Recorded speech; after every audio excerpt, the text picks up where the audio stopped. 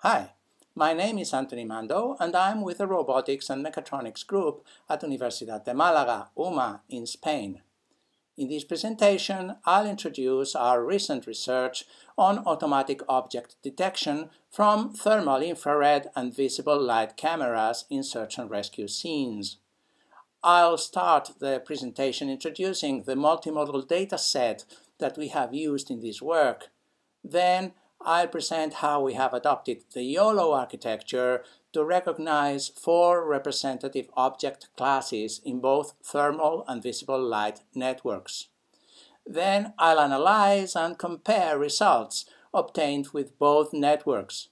And finally, some conclusions and outlook for future research. The data collection has been possible with the cooperation of the Chair for Security, Emergencies and Disasters at Universidad de Málaga. Every year, the Chair organizes a large-scale disaster response exercise attended by hundreds of participants from Spanish government and non-government organizations. In the 2018 and 2019 editions, we were allowed to capture multimodal data from these realistic outdoor exercises that could be used for research in disaster robotics. With this purpose, we drove through the scenarios with an all-terrain vehicle where we had installed a sensor suite that included GPS, inertial sensors, a Velodyne 3D LiDAR, and RGB and thermal infrared cameras. Our goal was to obtain data that included as many involved persons, representative objects, and terrain features of a disaster response site as possible without interfering too much with the development of the exercises. As a result, we captured 77 minutes of data recorded during a total path length of over 5 kilometers. Our intention is to make this dataset publicly available in the near future. In particular, the pairs of RGB and thermal images were captured with an Oculus TI device by Silent Sentinel. This compact system has monocular visible light and thermal infrared cameras with mostly overlapping fields of view. The infrared images are in the long-wave infrared spectrum and were captured with white-hot polarity.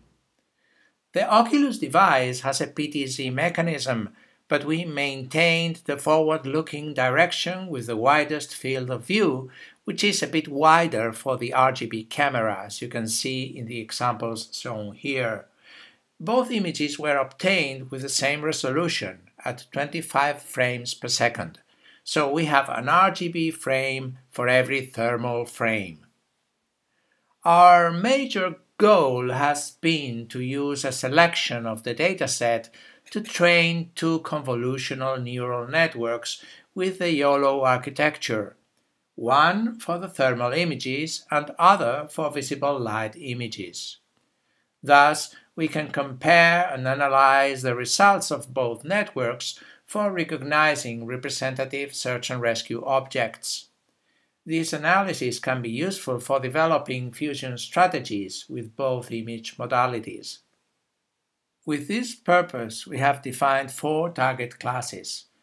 These can be considered as particular disaster site types of more general or standard object recognition classes for persons and vehicles.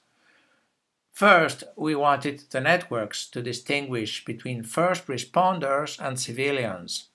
First responders can be identified as the persons wearing different kinds of uniforms or high visibility jackets. In the video frames, civilians can be observers, journalists, or actors acting as survivors. Second, 2 classes are defined for vehicles.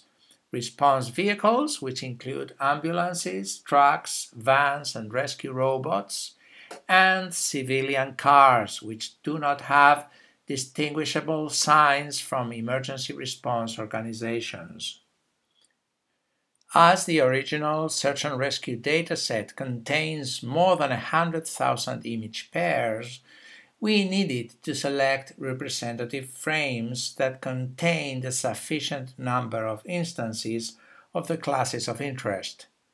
In total, we have manually selected and labeled 2,288 frames, including both RGB and thermal frames. Each frame has been labeled with the Label Box tool. About 70% of the frames have been used for training, with an additional 15% of validation frames to avoid overfitting in the training procedure. The remaining 15% have been used as ground truth for testing in the analysis of the results. Besides, we have used data augmentation functions that apply random horizontal flips, crops, and translations to the dataset. For the networks, we have used YOLO version 3 with transfer learning from weights that had been pre-trained with a COCO dataset, which consists of RGB images. The labeled training frames from our dataset were used for fine-tuning the weights of the fully connected layers of each network. The training parameters, shown in the table, are taken from the literature. We have adjusted empirically the number of epochs. Besides, we have adopted early stopping criteria to avoid overfitting. So now I'll discuss the results obtained with both networks for automatic recognition of the classes using the set of test frames.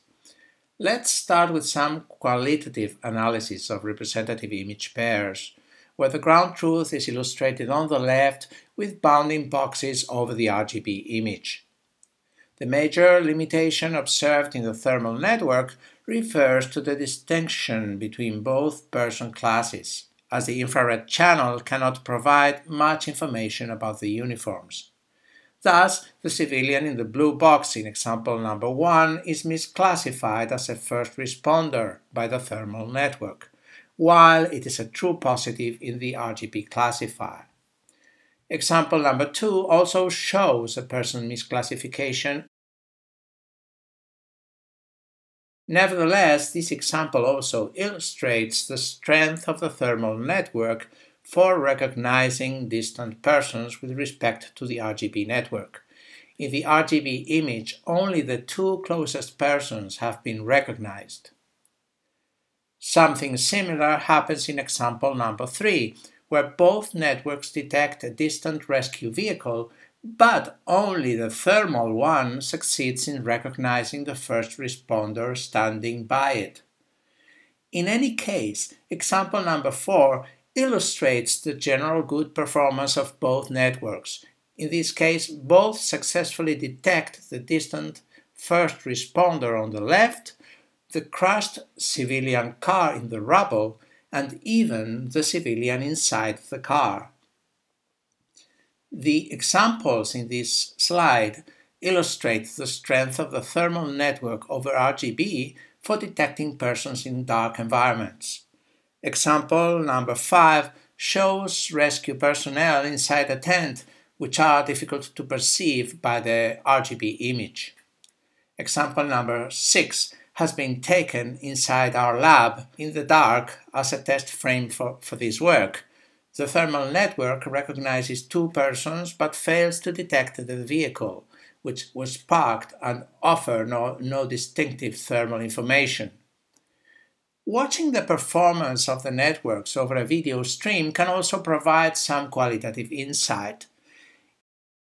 In this video example, it is interesting to see that when there is a group of people, the RGB network is able to define a larger number of bounding boxes than the thermal network. On the other hand, here we can see how the thermal network recognizes 2 civilian victims inside the crashed car that are very difficult to spot in both frames. Again, the thermal network achieves a better result in recognizing the distant persons that are watching from the top of the hill.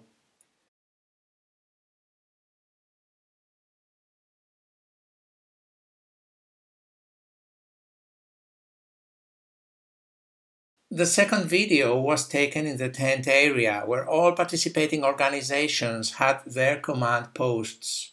Here we can see many instances of civilian cars, response vehicles and first responders that have been captured at short range and are successfully recognized by both networks.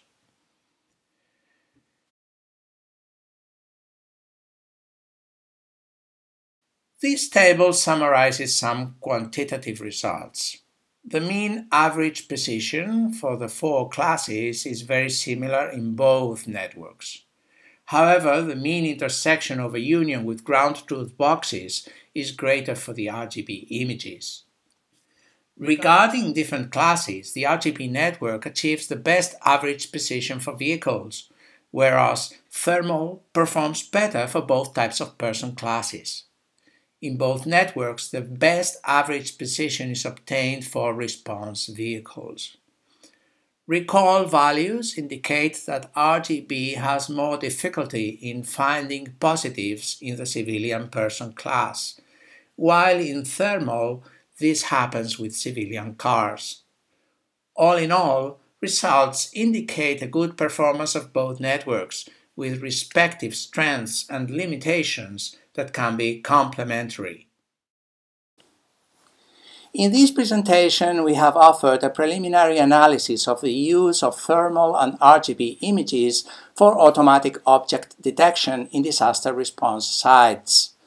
For training and validation, we have selected and labeled image pairs from a new dataset captured from realistic outdoor exercises for actual emergency response specialists. Results have shown that using transfer learning from a pre-trained YOLO network has provided good results for thermal object detection. Besides, object recognition results confirm the complementary nature of both networks even in daylight conditions. Future research will require developing and evaluating fusion strategies. These can include data fusion of both modalities at the input or decision-level fusion at the output of both networks. And this is the end of our presentation from Málaga, Spain. Thank you.